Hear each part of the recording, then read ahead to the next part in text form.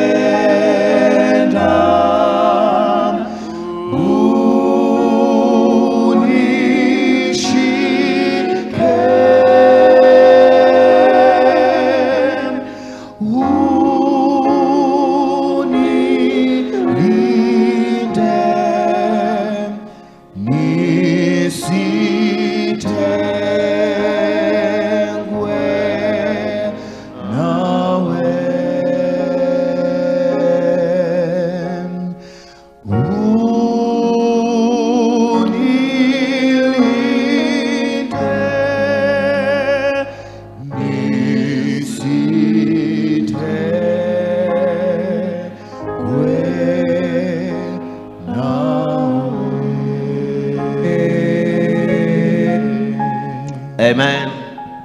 12 mstari ule wa kwanza na wa 13. Kama una Biblia yako, iwe jina la Bwana litukuzwe. Na kama jirani hana, tunazungukwa na wingu kubwa la mashahidi namna hii. Na tuweke kando kila mzigo mzito na dhambi ile ituzingayo kwa upesi, na tupige mbio kwa saburi katika yale mashindano yaliyowekwa mbele yetu, tukimtazama Yesu.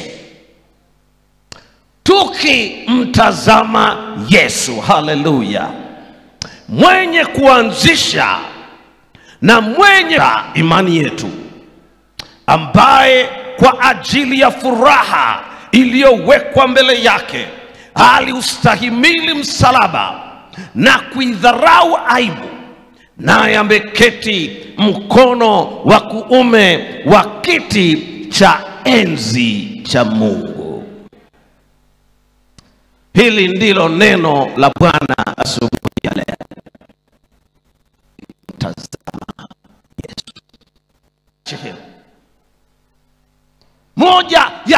Moja ya mawaziri wa Uingereza makini, Sir Winston Churchill, mfanya biashara, mtu wa vita, mwanajeshi. Sir Winston Churchill, kumbuka somo letu, tukimtazama nani? Tukimtazama Yesu. Winston Churchill kwenye hotuba yake Winston Churchill aliyoitoa Mei 13 mwaka 1900, Winston Churchill akasema hivi: sina cha kuwapatia isipokuwa damu, kazi na machozi. I have nothing to offer but blood, toil, tears and sweat. Anasema tunayo mbele yetu, anasema tunayo mbele yetu miezi mirefu ya mapambano na mateso. Anasema sina cha kuwapatia. Nawaambia Uingereza, ninachukua nchi hivi. Unamgeukia nani mambo magumu yanapokukuta? Barua kwa Waebrania ilikuwa ni barua iliyoandikwa kwa Wayahudi waliomwamini Yesu. Na Wayahudi hawa walikuwa wanapitia mateso, walikuwa wanapitia mapambano ya imani. Mwendo wao wa imani ulikuwa ni mwendo mgumu. Na hivyo, bila kuingia kwenye mjadala ya wanatheolojia nani aliandika, Paulo aliandika waraka huu kuimarisha imani hii ya Wakristo wa Yerusalemu, na wengi wao walikuwa Wayahudi. Na ndio maana kitabu cha Waebrania kimejaa mambo mengi ya Agano la Kale, kwa sababu walikuwa wakithibitishwa kwenye imani. Na hivyo kitabu cha Waebrania kinawaelekeza hawa Wayahudi kumtazama mwana kondoo wa Mungu aichukuae dhambi ya ulimwengu, na huyu ni Yesu Kristo. Kama mwendelezo wa kitabu cha Waebrania 11 kieleza orodha ndefu ya washindi wa imani, ikieleza watu waliotenda mambo makuu, ikizungumza habari ya kina Ibrahim, ikizungumza habari ya kina Enoka, ikizungumza habari ya kina Sara, ikizungumza habari ya kina Musa, ikizungumza habari ya kina washindi wa imani. Paulo anajaribu kuweka watu wanaozunguka kitabu cha Waebrania 11, anaweka list. Paulo anaweka list ya watu waliotenda mambo makuu kwa imani. Lakini sikiliza, nikuambie hiki, nikudokeze Mkristo mwenzangu, imani ina sura mbili za shilingi. Kwenye shilingi moja kuna sura mbili. Na usije ukaikosea, kwa sababu wengi wanafikiri unapomwamini Yesu basi maisha ni tambarare. Unapomwamini Yesu mambo yako yataenda mwanana. Nakosa. Soma vizuri Waebrania 11, yale mafungu ya mwisho. Anazungumza ya kwamba wengine walikatwa kwa misumeno kwa imani hiyo hiyo. Kwa imani hiyo hiyo. Katika jina la Yesu, haleluya. Kwa sababu kwa imani hiyo hiyo, wafu wanafufuliwa. Lakini kwa imani hiyo hiyo unamwona wakina Danieli wanatolewa kwenye. Lakini kwa imani hiyo hiyo Yohana anakatwa kichwa na kuletwa kwenye sinia.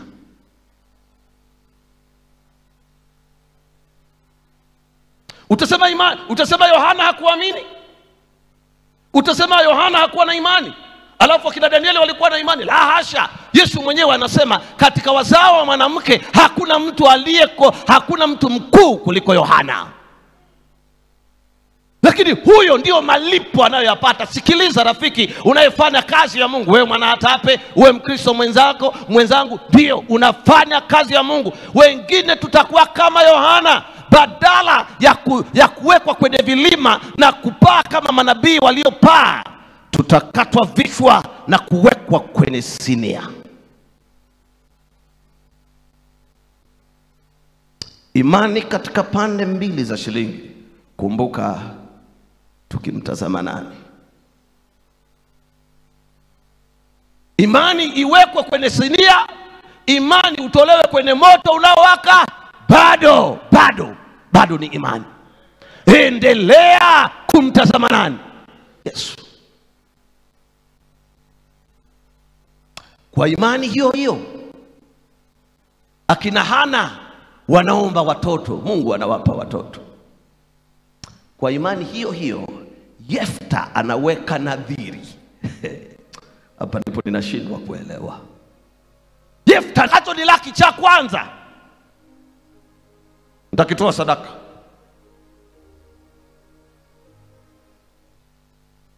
Wengine wanaomba watoto hawana, wanapewa. Huyu anasema mimi natoa sadaka.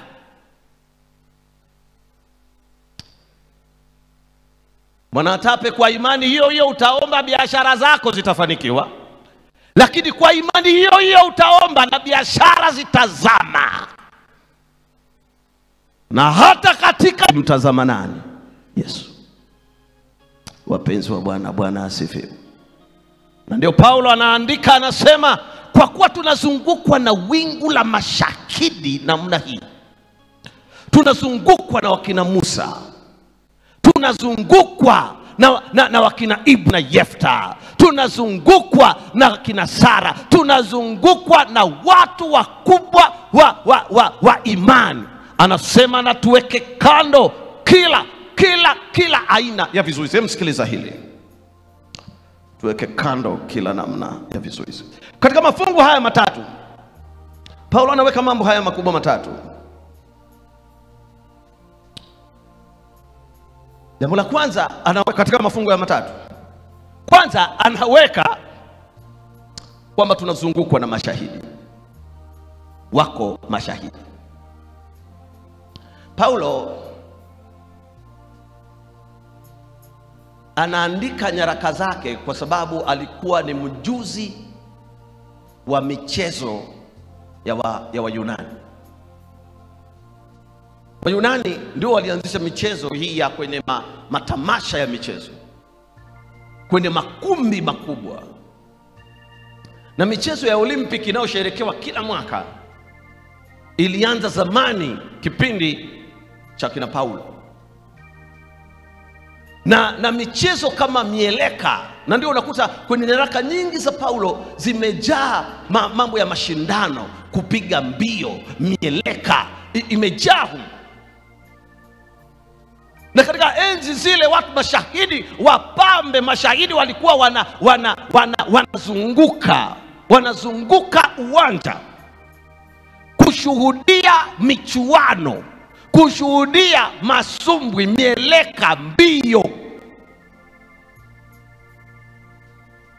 Na wengi waliokuwa wanakuwepo pale ni watu waliokuwa wameshiriki mbio, na hivyo wanashuhudia washindi wengine watakaopatikana. Ni kana kwamba Paulo anasema sisi tunao imani, tunaopambania imani, wako mashahidi wanaotuzunguka tunaowasoma. Na ndio maana pale juu anasema niseme nini tena wakati usingetosha. Tunazungukwa na mashahidi. Wewe unachokipitia wengine walikipitia. Na kama wengine walishinda kwa kumtazama Yesu, wewe nawe kwa kumtazama Yesu utashinda. Haleluya. Na mikutano hii ya Karatu 2022 kazi yake ni kutuelekeza kumtazama Yesu.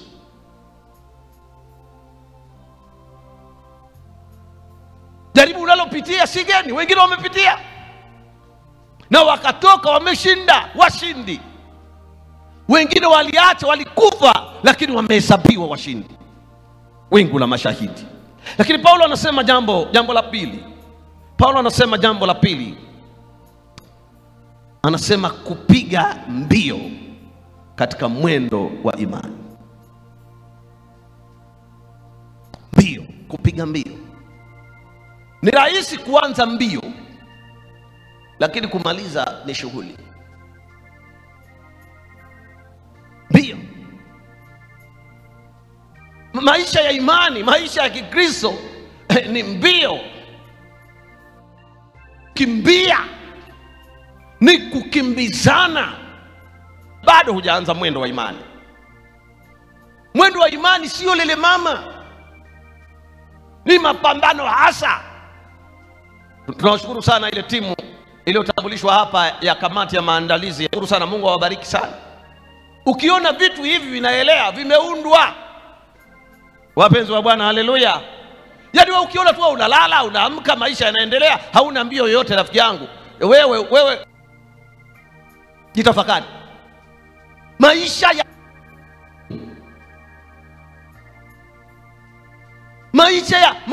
ya Kikristo ni ya kuindana.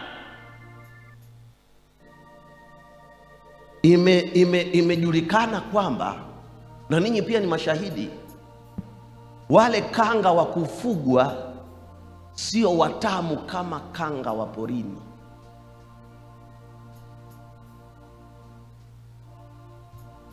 Kanga wa kufugwa hawana utamu kama kanga wa porini. Sasa nikauliza mtu mmoja, kwa nini hawa kanga wa kufugwa sio watamu kama kanga wa porini? Akaniambia, wale kanga wa porini, ile kimbiwa, kuwindwa, kupigwa huku, ametupwa jiwe, anasema kuna vichocheo fulani vinatoka mwilini mwao, na vile vichocheo vinafanya nyama yao iwe tamu. Kadhalika na kuku wa kisasa na kuku wa kienyeji.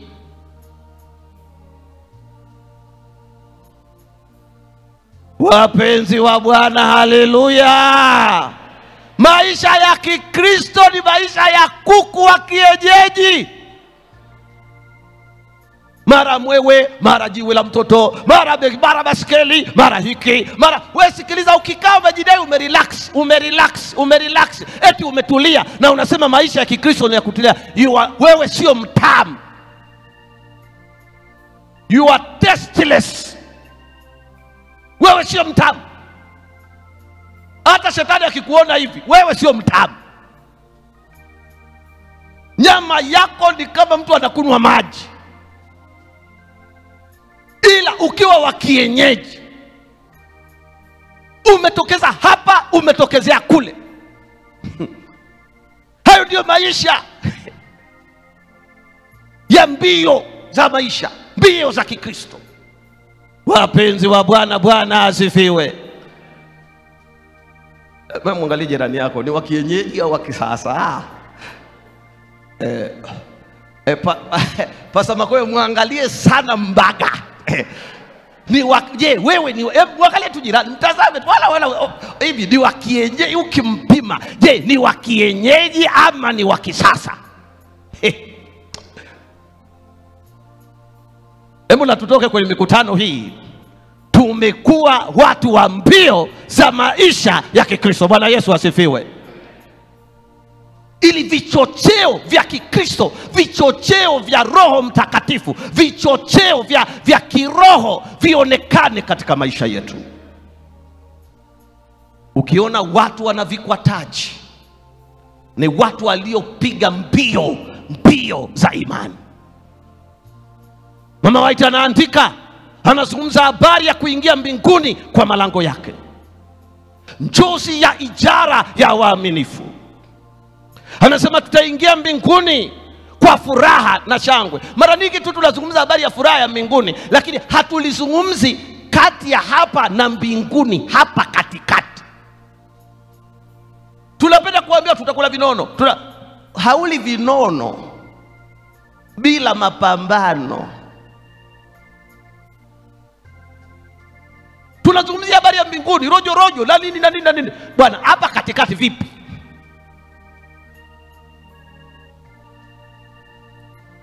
Hapa katikati utapitia mapambano. Kuna hata mke wako atakuacha, ni mapambano. Na ukiona mwenzako anapambana usimcheke, la kwako linaandaliwa. Usiseme amechemka huyu, hajajipanga, sio mtaalamu, hajafanya upembuzi yakinifu, business plan yake ina mashaka kidogo, haikuzingatia. Unajua, haikuzingatia hali ya hewa na mabadiliko ya tabia ya nchi. Acha zako wewe, haja kukuta.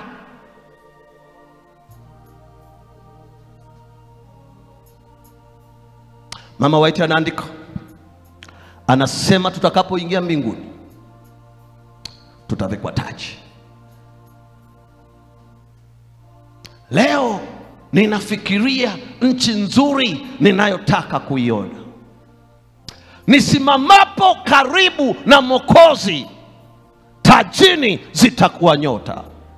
Sijui tajini mwangu kama zitang'aa nyota nitakapoamka. Mama White anaandika, anasema tutavikwa taji. Na hizi taji zitakuwa zinaenea katika vichwa vyetu kulingana na size. Jamani, jina la Bwana litukuzwe. Size ya kichwa cha, una kichwa cha boksi, size yako.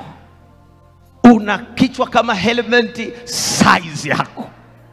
Size ya taji.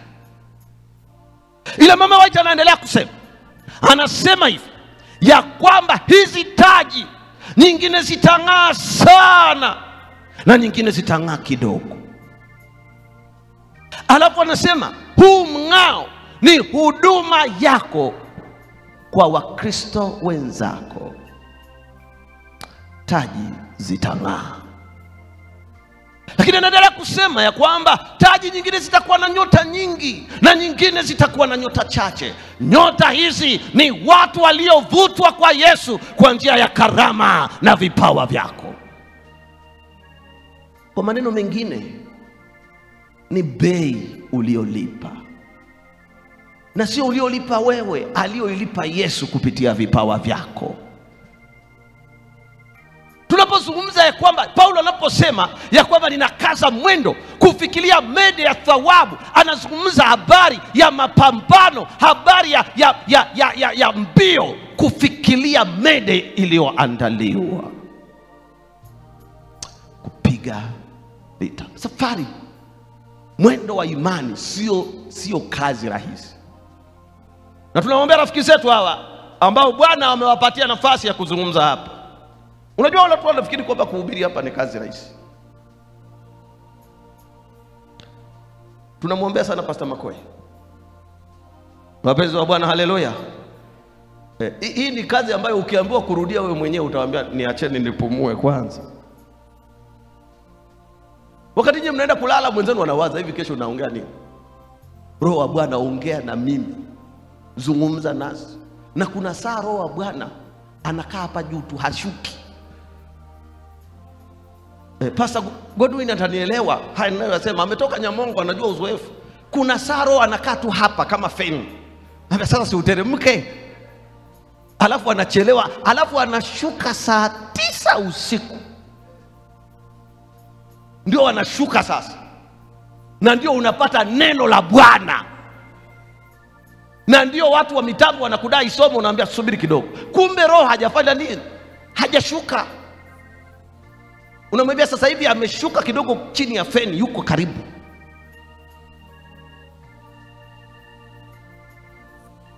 Ndio maana lazima tuwaombee hawa wapendwa. Ni mapambano haya, lakini Pastor Makoe, taji yenye nyota inakusubiri. Wapenzi wa Bwana, Bwana atukuzwe. Waimbaji watakao kuja kuimba hapa, taji zinawasubiri.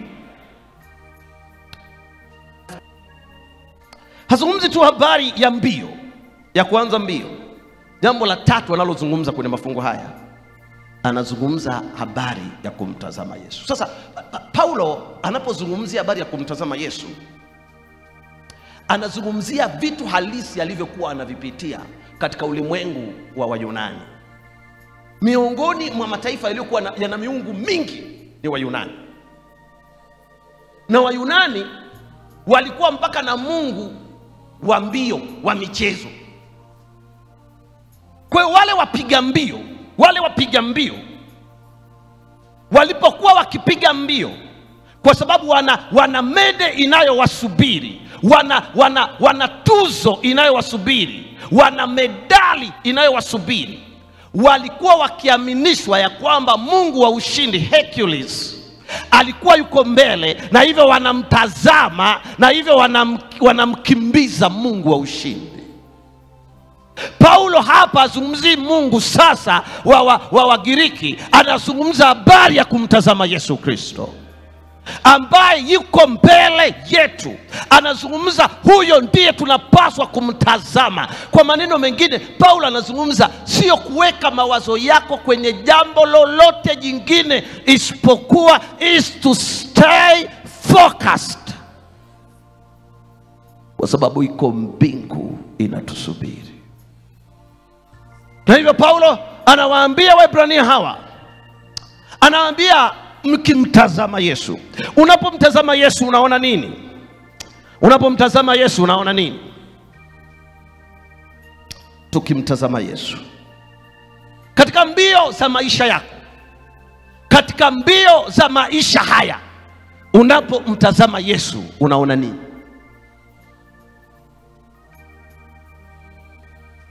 Unapomtazama Yesu unapaswa kumuona mkombozi wa ulimwengu. Na yeye anakuambia, mwanangu, keep running. Akamwambia, endelea kukimbia, njoo, tembea, mimi nimeshinda na ni mshindi. Kimtazama Yesu namuona mkombozi, mwokozi wa ulimwengu kwa alama za misumari. Ninapomtazama Yesu ninaona mshindi aliyeshinda kifo na kaburi, na yeye ametuwekea kielelezo shindi.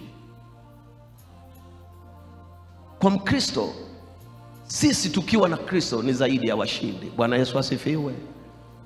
Nimekuambia awali, maisha ni mapambano. Ili uwe mtamu kama kuku wa kienyeji, pambana ili ushinde. Tunapomtazama Yesu tunamuona kama mfariji wa kweli. Mfariji wa kweli. Siku hizi kumeibuka waombolezaji wa kukodi. Yaani unafiwa na unakodi mpaka wanaolia. Yaani unakodi MC, anakodiwa matroni wa maiti, anakodiwa, na ukiona hakuna waliaji kwenye ukoo wenu wale wenye unakodi wataalamu wa kulia. Yesu sio mfariji wa kukodiwa. Yeye alijitoa hata mauti. Naam, mauti ya nani? Ya msalaba. Alistahimili aibu. Alisimama na mapingamizi yote ili awe mfariji wako. Tukimtazama Yesu, ngoja nikwambie rafiki, kuna sababu ya kutazama wengine. Mtazame Yesu, yeye ni mfariji. Tunapomtazama Yesu tunaona nini? Sikiliza, tunapomtazama Yesu tunaona kitu gani? Tunapomtazama Yesu tunamuona kaka yetu mkubwa, our elder brother, aliyetwaa ubinadamu akaishi pamoja nasi. Emmanuel, yeye aliyebadilika akawa mwanadamu, akasikia njaa kama wewe, akajaribiwa, na anajua kujaribiwa kwako, anajua kujaribiwa kwangu, anajua.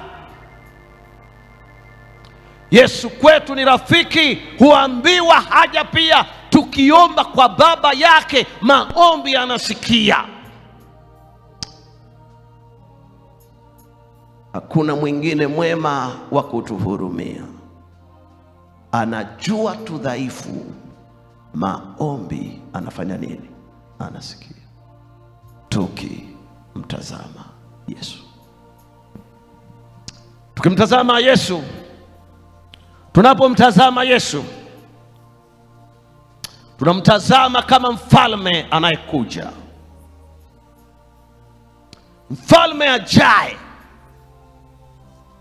Piga banda na ya makelele, Yesu anarudi tena.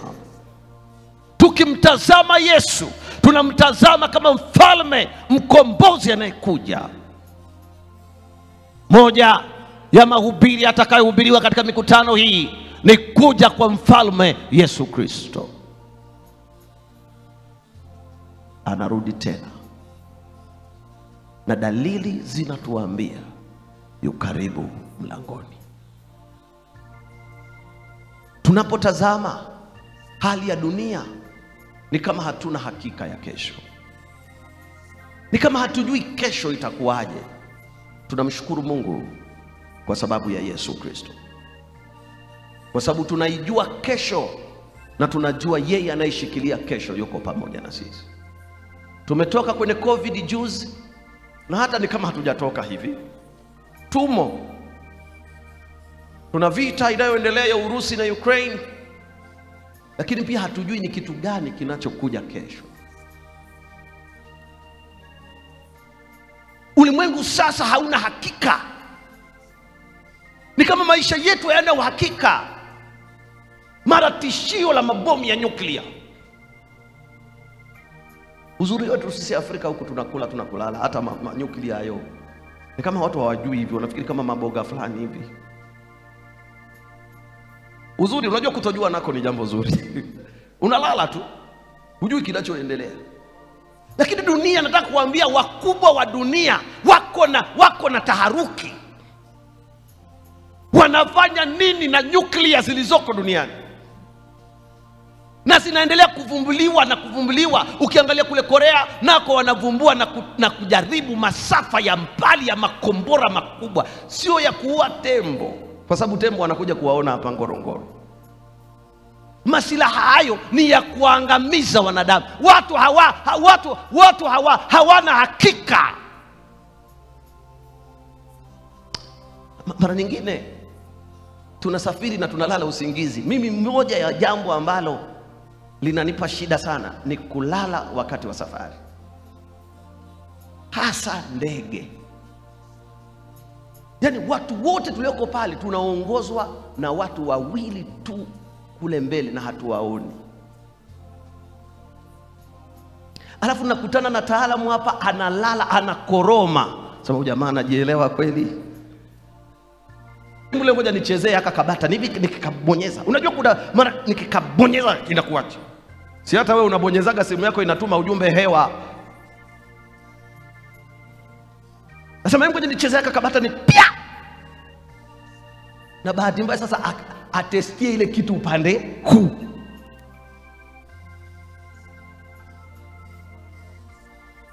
Tukimtazama Yesu Kristo, dalili zinatuambia mfalme anarudi tena. Tunapomtazama Yesu, tunamtazama kama mfalme ajaye. Katika mikutano hii ya Karatu Net Event 2022, tumtazame Yesu Kristo, na yeye ndiye atakayetupatia ushindi wa kweli. Mchana wa leo ninapomaliza, Paulo anasema ya kwamba Yesu ndiye mwanzilishi na anayehitimisha imani yetu. Hitimisha pamoja na Baba.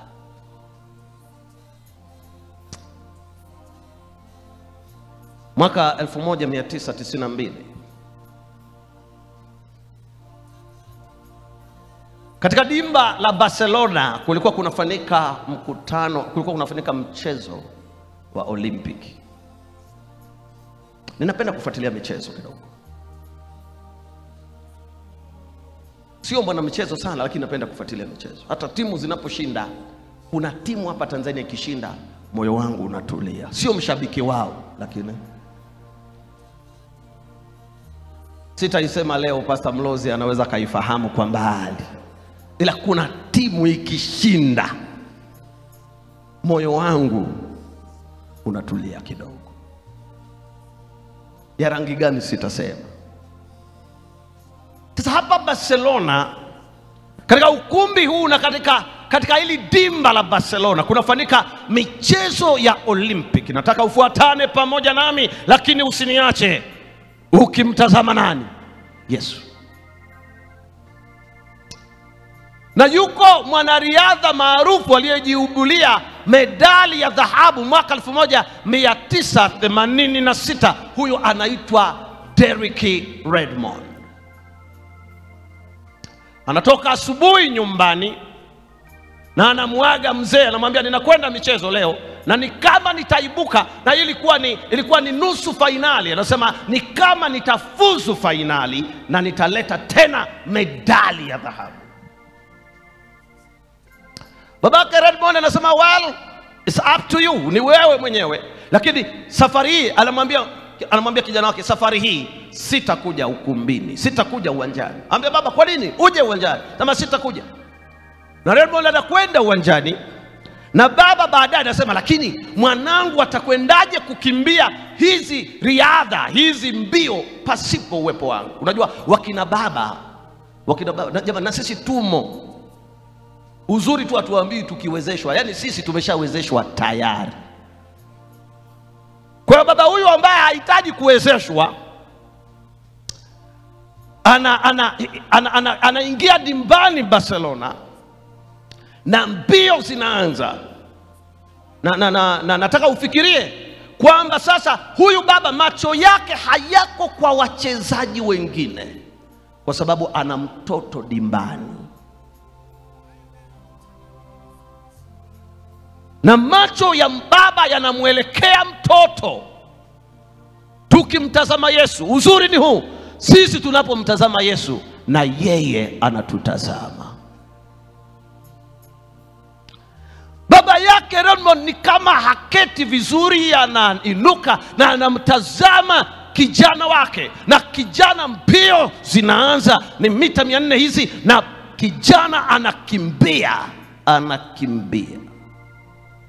Na anapokaribia mstari wa kumaliza, kijana anajikwaa na kuanguka. Wale watu wa huduma ya kwanza wanakimbia na machela, wanakimbia, wanataka kumsaidia, anamwambia hapana, ni lazima nimalize ule mstari. Lakini anasema huwezi kumaliza, umeumia. Baba yake alipoona Redmond yuko chini ameumia, akamwambia watu nipishe. Akawa anasukuma watu nipishe, anakwenda chini kule uwanjani, na anakutana na askari, anamwambia tafadhali, hunijui usinijue, ninakwenda uwanjani, kijana wangu ameanguka. Anawapisha, anawapiga vikumbo hawa askari, na anakimbia. Anamwambia Redmond, inuka, ni lazima tumalize hizi mbio pamoja. Na anamshika kijana wake na wanakimbia kwa kuchechemea pamoja na baba Redmond anamaliza mbio. Maliza mbio pamoja na Yesu Kristo. Sasa leo ni wangapi wanasema mchungaji, tunataka kuanza na kumaliza na Yesu Kristo? Kama ni tumaini lako, simama pale mahali ulipo.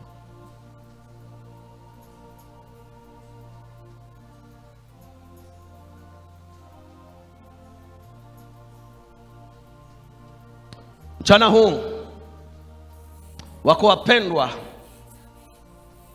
ambao wameamua kuanza pamoja na Yesu. Haleluya. Katika mianzo hii ya mikutano ya ukweli unaokuweka huru, wako marafiki ambao wameamua tayari kumpokea Yesu kama Bwana na Mwokozi wa maisha yao. Yawezekana pia yuko mmoja bado hajaweka akili yake, lakini amesikia habari ya Redmond, amesikia habari ya kumtazama Yesu, amesikia habari ya kumwangalia, habari ya mashahidi wanaotuzunguka, amesikia habari za Mwokozi anayefariji, Mwokozi aliyeshinda kifo na kaburi. Wanasema tunataka kuanza pamoja na baba na kumaliza pamoja na Baba. Waimbaji wanapokuja hapa, wale marafiki zetu wanaosaidia kuimba hapa wanapokuja, nataka kuita wale wote wanaobatizwa, tembea hapa, tembeeni hapa. Wale walioko kule karibuni hapa, wale wote ambao watabatizwa leo na wale wanaotaka kujiunga na wanaobatizwa, tembea. Yesu anakuita. Je, yuko mmoja wako? Wale wanaobatizwa leo, tembea hapa, na wachungaji wako tayari kuwapokea,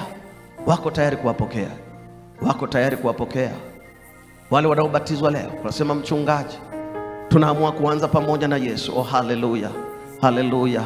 Ninaona mkutano mkubwa, ninaona watu wanakuja, vijana, wazee, wakina mama, wa kike na wa kiume, katika jina la Yesu. Watu wanampokea Yesu. Wachungaji, wakaribisheni. Kutokea wachungaji wachache wa kuwakaribisha hao wapendwa. Pastors, please, mnaweza kuwakaribisha hao wapendwa. Wanakuja kwa idadi ya kutosha. Habari njema ilioje ya kwamba wako watu ambao wanataka kuanza na Baba, wanataka kumaliza na Baba, kuanza na Baba, kumaliza na Baba.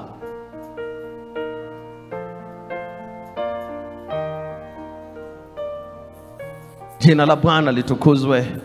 Jina la Bwana litukuzwe. Ben, jina la Bwana. Watu wanafanya maamuzi hata kama ukujiandikisha, hata kama uko kule nje na unasema mchungaji, nataka kuanza pamoja na Baba na kumaliza pamoja na Baba. Tembea hapa, Yesu anakusubiri.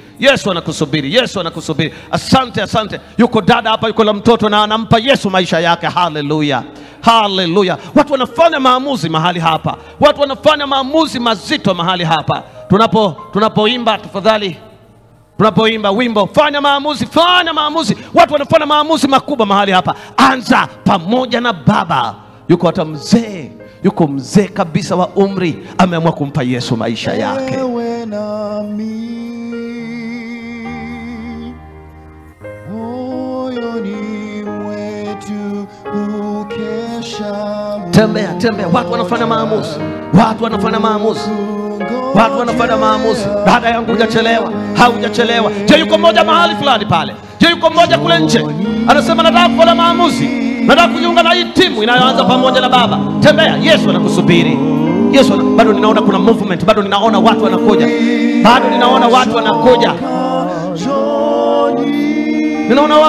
bado. Njoo, Yesu anakusubiri. Yesu anakuita. Njoo uanze pamoja na Baba. Huenda unajihisi hofu, Yesu anakuita kwa upole mwingi.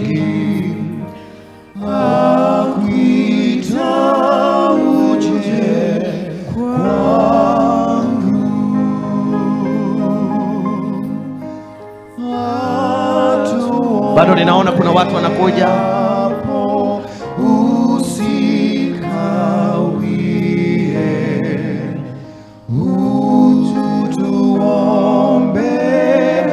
Asante sana dada yangu, tembea. Yesu anakuita. Bwana akutie nguvu. Bwana akubariki sana. Wema na rehema. Ninaona bado kuna watu kule nje wanatembea. Mwite rafiki. Je, yuko mwingine?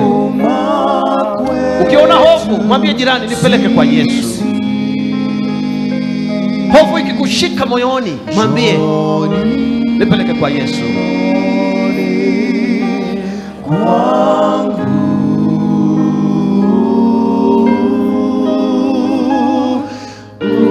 Asante sana dada.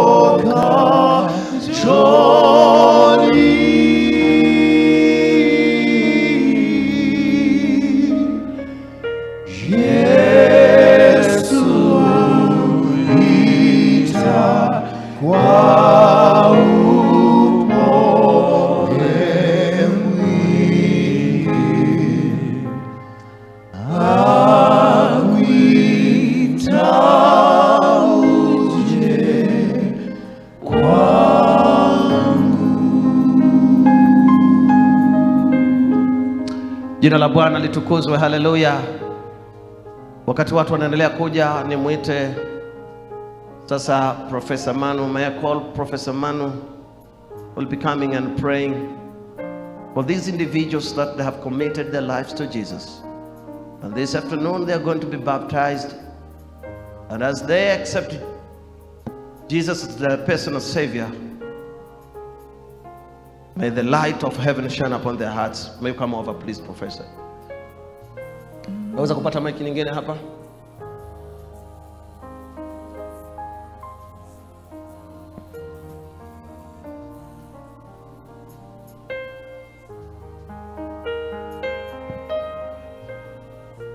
Shall we bow our heads and pray? Tuinamishe vichwa vyetu tupate kuomba. Merciful and gracious, everlasting Father God in heaven, Baba yetu mwenye rehema wa milele uliye mbinguni, this morning we pause for a moment to say thank you, Jesus. Bwana, tunatulia tukisema asante Yesu. Father, you are the Alpha and the Omega, Baba, wewe ni Alpha na Omega, the beginning and the end. mwanzo na mwisho. When you open, nobody closes. Unapofungua hakuna And anayefunga, when you close, nobody opens. na unapofunga na hakuna anayefungua. You are our right hand and you are our left hand. Wewe ni mkono wetu wa kuume na mkono Oh, wetu you wa are the kushoto. creator of the universe. Wewe ni muumbaji wa malimwengu. Thank you, Jesus, for this day. Tunakushukuru kwa ajili ya siku ya Oh, we leo. thank you, Jesus, for this day. Tunakushukuru kwa ajili ya siku hii. Thank you for calling us as your children, heirs of the kingdom. Bwana, tunakushukuru kwa kuita sisi watoto wako Dear na kwa warithi wa Lord, ufalme. we give you all praises and honor. Tunakupatia heshima yote na utukufu wote. You are our God. Wewe ni Mungu wetu. You are Abba, our Father. Wewe ni Baba yetu. Father God, Baba wa mbinguni, we do thank you for Atape. tunakushukuru kwa ajili ya Atape. We thank you for the dreams which they have for this church. Bwana, tunakushukuru kwa njozi walizo nazo kwa ajili ya kanisa hili. And we thank you that they could organize such an event.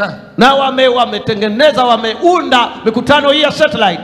An event that is meant to bring people together. Tukio ambalo limekusudia kuleta watu pamoja. An event that will see many baptisms. Tukio ambalo litakaloleta ubatizo mwingi. We thank you for calling us from all areas to come here. Bwana, tunakushukuru kwa kutuita kutoka pande zote kuja hapa. Father God, we thank you for today. Baba Mungu, tunakushukuru kwa ajili ya leo. Thank you for the message that has come to us. Bwana, tunakushukuru kwa ujumbe ambao umetujia. Indeed, the journey is long. Oh Bwana, tunajua ya kwamba safari ni ndefu. There are many obstacles on the way. Oh, kuna vipingamizi njiani vingi sana. When we put our hands in your hands, lakini tukiweka mikono yetu katika mikono yako, things become easier for us. Vitu vitakuwa, mizigo itakuwa mepesi. And for that we say, praise be your name. Na hivyo tunasema jina lako litukuzwe. This morning, asubuhi ya leo, we thank you for the preacher of the hour. Tunakushukuru kwa ajili ya mhubiri. Continue to bless him and his ministry. Endelea kumbariki na huduma yake. Thank you for his family.